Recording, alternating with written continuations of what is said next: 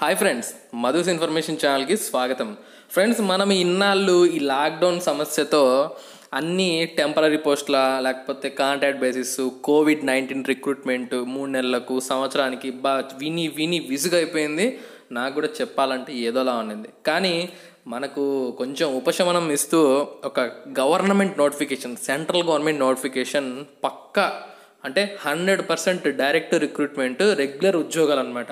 Lower division clerk, అలాగే multi tasking staff, junior technician, lab technician, ఇలా మనకు ఎక్కడి నుంచి విడుదలైందంటే సెంట్రల్ పొల్యూషన్ కంట్రోల్ బోర్డ్ నుంచి. ఇది వచ్చేసి మనకు ministry of environment, forest and climate change, government of India ఆధ్వర్యంలో, ఈ మంత్రిత్వ శాఖ ఆధ్వర్యంలో పనిచేస్తుంది. సో మనకు వచ్చిందంటే జాబ్, మంచి లైఫ్ పొందొచ్చండి మనము. సో మీరు ఇప్పుడు ఖచ్చితంగా ఇది ఆన్లైన్లోనే అప్లై చేయాలి, ₹1 కూడా ఫీజు లేదు. ఓకే, ఆ వివరాలన్నీ కూడా ఈ వీడియోలో మీకు క్లియర్గా ఎక్స్ప్లెయిన్ చేస్తాను. మీకు ఇంట్రెస్ట్ ఉంది, మాకు జాబ్ కావాలన్నా, ఎట్లా కూడా మేము చదువుతాం ఈ లాక్డౌన్లో ఇంట్లో కూర్చోనంటే తప్పకుండా వీడియో చూసుకోండి. లేదన్నా మాకు అంత ఇంట్రెస్ట్ లేదు, ఈ జాబులు రావు పాడరావు అనుకుంటే చెప్పాల్సిన అవసరం లేదు. ఓకేనా, ఇప్పుడు మనం వీడియోలోకి వెళ్ళిపోదాం. ఫ్రెండ్స్ చూడండి, మీకు ఆస్ట్రాలజీ అండ్ న్యూమరాలజీ పైన ఏమైనా నమ్మకం ఉందా? సో అలా ఉన్నట్లయితే ఇక్కడ మీకు కనిపిస్తుంది కదా, astrology and numerology with solutions అని చెప్పేసి. మన సబ్స్క్రైబర్లలో ఒక అతను త్రిమూర్తులు అని చెప్పి కొంచెం బ్లైండ్ పర్సన్ అండి. సో అతను పట్టుదలతో నేను ఏదైనా సాధించాలి, పార్ట్ టైంగా డబ్బులు సంపాదించుకోవాలి అని చెప్పేసి యూట్యూబ్ ఛానల్ స్టార్ట్ చేయడం జరిగిందనమాట. సో ఇదే అతని ఛానల్, 2 వీడియోస్ ఉన్నాయండి. సో మీకు ఆస్ట్రాలజీ, న్యూమరాలజీ పైన నమ్మకం ఉంటే, మీకు ఇంట్రెస్ట్ ఉంటే ఈ ఛానల్ లింక్ ఇస్తాను. సో అతను నన్ను అడగడం జరిగింది, నా ఛానల్ కొంచెం ప్రమోట్ చేయండి అని చెప్పి. సో నా సాయంగా నా ఛానల్ అయితే చెప్తున్నాను. ఖచ్చితంగా ఆ ఛానల్లోకి వెళ్ళండి, అతనికి సపోర్ట్ చేయండి. కొంచెం బ్లైండ్ పర్సన్, సో మీ సపోర్ట్ ఉంటుందని ఆశిస్తున్నాను. ఓకేనా, చూడండి ఫ్రెండ్స్, మనకి ఈ నోటిఫికేషన్కి ₹1 ఫీజు లేదు. మీ దగ్గర మొబైల్ ఉంటే వెంటనే అప్లై చేసుకోవచ్చు. ఓకేనా, సో ఇప్పుడు చూద్దాం. సెంట్రల్ పొల్యూషన్ కంట్రోల్ బోర్డు నుంచి మనకి నోటిఫికేషన్ వచ్చింది. మనకి ఇది ఎప్పుడు వచ్చింది, ఆన్లైన్లో ఎప్పటి నుంచి స్టార్ట్ అయింది అంటే మే 5వ తారీఖు నుంచి స్టార్ట్ అయింది. లాస్ట్ డేట్ వచ్చేసరికి మే 25వ తారీఖు. సో ఆ డేట్ లోపల ప్రతి ఒక్కరూ వెంటనే అప్లై చేసుకోండి. దాని తర్వాత ఏదైతే అప్లై చేస్తామో ఆ యొక్క అప్లికేషన్ ఫామ్ని ప్రింట్అవుట్ తీసి వాళ్లకు పోస్ట్ ద్వారా హార్డ్ కాపీ సెండ్ చేయాలి.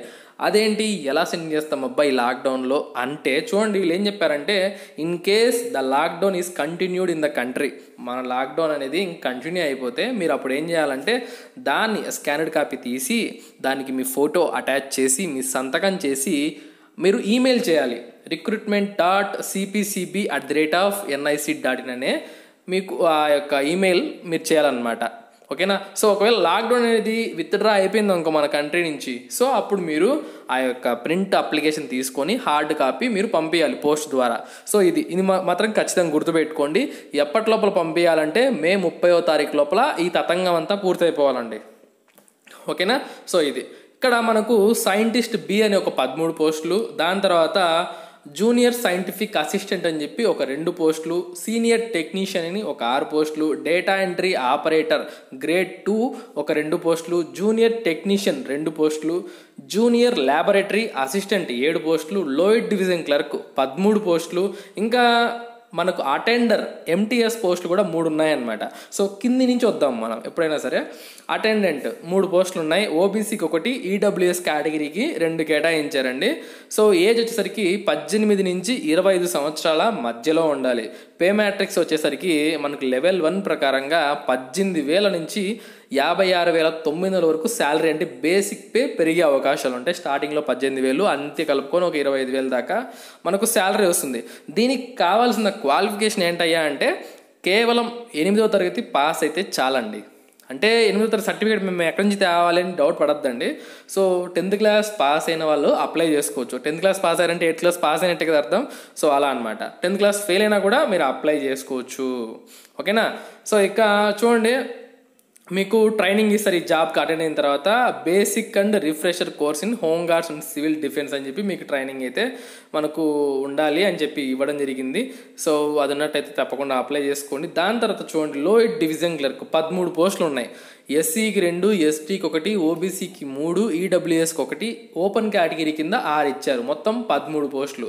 ఓకేనా, ఒక్క పోస్ట్ అనేది ఎక్స్ సర్వీస్ మెన్కి రిజర్వ్ చేయడం జరిగింది. ఇంకో పోస్ట్ వచ్చేసరికి బ్లైండ్నెస్ అండ్ లో విజన్, సో ఎవరైతే బ్లైండ్ పర్సన్స్ ఉంటారో వాళ్ళకు కూడా ఒక పోస్ట్ అయితే రిజర్వ్ చేశారండి. అలాగే డెఫ్ అండ్ హార్డ్ హీరింగ్ వాళ్ళకు కూడా ఒక పోస్ట్ అయితే రిజర్వ్ చేయడం జరిగిందనమాట. ఇక లెవెల్ 2 ప్రకారంగా 19,900 రూపాయల వరకు బేసిక్ పే. ఇది ఏజ్ వచ్చేసరికి 18 నుంచి 25 సంవత్సరాల వయసు ఉండాలి. ఇక దాని qualification ఏముండాలంటే bachelors degree from A recognised university, ఏదైనా డిగ్రీ పర్లేదు, డిగ్రీ ఏదైనా యూనివర్సిటీ నుంచి మీకు కలిగి ఉండాలన్నమాట. టైపింగ్ వచ్చి ఉండాలి, ఇంగ్లీష్లో 30 పదాలు మనకు నిమిషానికి టైప్ చేయగలగాలి. ఇంకా ఎక్స్పీరియన్స్ కూడా అవసరం లేదండి. ఇక దాని తర్వాత జూనియర్ ల్యాబొరేటరీ అసిస్టెంట్ 7 పోస్టులు ఉన్నాయి. ఎస్సీకి 1, ఓబీసీకి 1, ఈడబ్ల్యూఎస్కి 3, ఓపెన్ కేటగిరీ కింద 2 ఇచ్చారు. సో ఇక్కడ చూడండి, ఈ 7 పోస్టులలో 3 పోస్టులు అనేది ఎక్స్ సర్వీస్ మెన్కి, అలాగే పర్సన్ విత్ డిసాబిలిటీస్ అంటే ఆర్థోపెడికల్ హ్యాండిక్యాప్డ్, సో ఇలాంటి వాళ్ళకు కొన్ని కేటాయించారనమాట. సో వాళ్ళకు కూడా ఉన్నాయి అందులో పోస్టులు. అది హారిజెంటల్ రిజర్వేషన్ ప్రకారంగా ఇస్తారు. ఇక వయసు వచ్చేసరికి 18 నుంచి 25 సంవత్సరాలు అండి. 12th క్లాస్ పాస్ అయ్యి ఉండాలి. అయితే సైన్స్ సబ్జెక్ట్లో సిఈసి చేసిన వాళ్ళు, హెచ్ఈసి చేసిన వాళ్ళు అప్లై చేయడానికి లేదు. బైపీసీ, ఎంపీసీ ఇలా చేస్తారు కదా, వాళ్ళు అప్లై చేయొచ్చు. సో డిగ్రీ ఉన్న వాళ్ళకైతే కొంచెం ప్రాముఖ్యత ఇస్తారండి. ఓకే, దాని తర్వాత చూసినట్లయితే మనకు జూనియర్ టెక్నీషియన్ 2 పోస్టులు ఉన్నాయండి. 2 పోస్టులు కూడా ఓపెన్ కేటగిరీకి ఇచ్చారు. సో పర్సన్ విత్ డిసేబిలిటీస్ కూడా అప్లై చేసుకోవచ్చు. ఓకేనా, ఇక చూసినట్లయితే మనకు లెవెల్ 4 ప్రకారంగా శాలరీ ఉంటుంది. అంటే 25,500 రూపాయలు బేసిక్ పే ఉంటుంది. 18 నుంచి 25 సంవత్సరాల వయసు ఉండాలి. దీనికి క్వాలిఫికేషన్ ఏంటి అంటే 10th క్లాస్ పాస్ అయ్యి ఉండాలి. దాంతోపాటు మీకు మెకానికల్ ట్రేడ్లో ఐటీఐ చేసి ఉండాలన్నమాట మీరు. ఓకేనా, జూనియర్ టెక్నీషియన్ పోస్టుకు ఐటీఐ కంపల్సరీ ఉండాలి 10th పాటు. అలాగే 3 years of experience in servicing laboratory machines, ఏదైనా ఇన్స్టిట్యూట్లో కానీ ఆర్గనైజేషన్లో కానీ చేసి ఉండాలన్నమాట. ఇక డేటా ఎంట్రీ ఆపరేటర్, ఇది కూడా ప్రతి ఒక్కరు అప్లై చేసుకోవచ్చు, తప్పకుండా వినండి.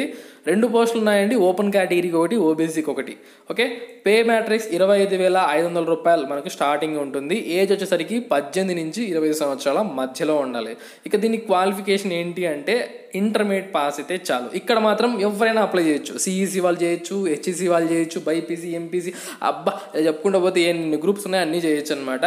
ఇక మనకు టైపింగ్ ఉండాలి దీంట్లో కూడా, డేటా ఎంట్రీ వర్క్. ఓకేనా, సో అదే ఎక్స్పీరియన్స్ అవసరం లేదు. ఇక సీనియర్ టెక్నీషియన్, దీనికైతే ఎక్స్పీరియన్స్ కావాలి అండి, అది ప్రాముఖ్యత ఇస్తారు ఎక్స్పీరియన్స్ ఉన్న వాళ్ళకు. ఓకే, లేని వాళ్ళు కూడా అప్లై చేసుకోవచ్చు. 6 పోస్టులు ఉన్నాయి, ఓపెన్ కేటగిరీకి 5, ఓబీసీ వాళ్ళకు 1. ఇక లెవెల్ 6 ప్రకారంగా అంటే 35,400 రూపాయల వరకు శాలరీ ఉంటుంది స్టార్టింగ్లోనే. ఇది ఇక ఆర్థోపెడికల్ హ్యాండిక్యాప్డ్, హియరింగ్ హ్యాండిక్యాప్డ్ కూడా అప్లై చేసుకోవచ్చు అండి. 30 ఏళ్ళ వరకు వయసు అర్హత ఇచ్చారు దీనికి. కాబట్టి అంటే జనరల్ కేటగిరీ వాళ్ళు 30 ఏళ్ళ వరకు అప్లై చేసుకోవచ్చు. దీనికి కావాల్సిన అర్హత ఏంటి అంటే డిప్లొమా ఇన్ ఇన్స్ట్రుమెంటేషన్ ఒక 4 పోస్టులు దానికి కేటాయించారు. Diploma in electronic 1 post, diploma in mechanical 1 post. అంటే ఇక్కడ మొత్తం ఉన్న 6 పోస్టులను డిప్లొమా ఇన్స్ట్రుమెంటేషన్ వాళ్ళకు 4 పోస్టులు ఇచ్చారు, మెకానికల్ వాళ్ళకు 1 పోస్టు, ఎలక్ట్రానిక్ వాళ్ళకు 1 పోస్ట్ ఇచ్చారు. ఎక్స్పీరియన్స్ ఉన్నట్లయితే మీకు ప్రాముఖ్యత ఇస్తారనమాట. ఇక దాని తర్వాత చూసినట్లయితే జూనియర్ సైంటిఫిక్ అసిస్టెంట్ అండి. సో దీనికి క్వాలిఫికేషన్తో పాటు అంటే డిగ్రీ ఇన్ సైన్స్ గ్రూప్లో డిగ్రీ చేసి ఉండి 4 సంవత్సరాల ఎక్స్పీరియన్స్ కావాలి. అంటే ఆ యొక్క సైంటిఫిక్ అసిస్టెంట్ ఆ యొక్క డిసిప్లిన్లో 4 సంవత్సరాల ఎక్స్పీరియన్స్ కావాలి అని చెప్పించారు. Pollution control and related subjects వీటిల్లో మీకు సైన్స్ ఉన్నట్టయితే ఇంకా బాగుంటుంది అని చెప్పడం జరిగిందనమాట. ఇక సైంటిస్ట్ బి, సో ఈ పోస్ట్ చూసుకున్నట్లయితే మనకు 13 ఉన్నాయి కదండి. ఈ 13 ఎస్సీకి 2, ఎస్టీకి 1, ఓబీసీకి 3, ఈడబ్ల్యూఎస్కి 3, ఓపెన్ కేటగిరీకి 4 ఇచ్చారు.